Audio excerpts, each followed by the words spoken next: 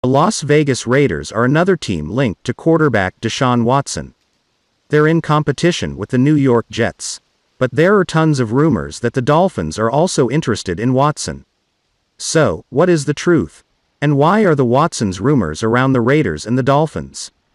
The Houston Texans are actually going to deal their 3-time Pro Bowler. And there are rumors the Raiders are exploring options to trade Derek Carr. Derek Carr's outstanding season has made him a sought-after commodity for teams in need of a quarterback and could open the door for the Raiders to pursue Houston Texans quarterback Deshaun Watson. The Raiders obviously are not tipping their hand about any offseason moves. But several NFL insiders expect the Raiders to field calls from teams inquiring about Carr's availability. By every measure, Carr performed like a top 10 NFL quarterback operating a top 10 offense last year. With that position and that side of the ball set, the Raiders can comfortably maintain the status quo and pour the majority of their financial resources and draft capital into improving their defense. But there is a flip side to the season Carr just produced. Increased demand for his services, insiders say, could create a scenario in which a 3-team trade allows the Raiders to acquire Watson. For that to happen, the Raiders would have to receive 2 first-round picks for Carr from a team other than the Texans, which they would then package with their own first-rounders in 2021 and 2022 to present a compelling offer of 4 first-round picks to the Texans for Watson, who has reportedly asked be traded.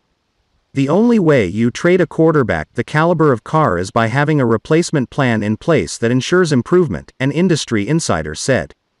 Watson, who represents an upgrade from Carr, would set up the Raiders at quarterback for the next decade. To add Watson, the Raiders will need a number of factors to fall into place, although industry insiders believe a path could emerge. But the chance to go from very good to great doesn't come around very often.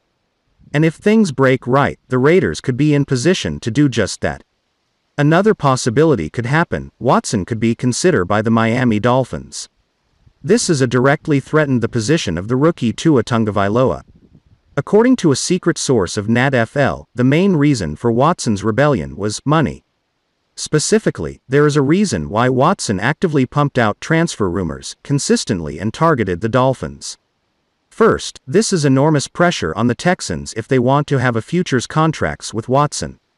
In order to keep their quarterback, of course the Texans must throw up the numbers that are not small, accompanied by the fees. Second, Watson said that he loved the Dolphins' culture and expressed admiration for Brian Flores. But the main reason is Watson is aiming the no state income taxes in Florida. And don't forget that the Raiders fled California to Nevada in 2019 to avoid income tax, too. Watson didn't just want to play for the club he loved, because he once claimed to be ready to sit on the bench if the Texans would not accept his trade. If Flores traded for Watson, it would be like buying a money heater. And I once said that Flores is not simply a coach, he is also a CEO. It won't happen to the Dolphins, but with the Raiders, I'm not sure.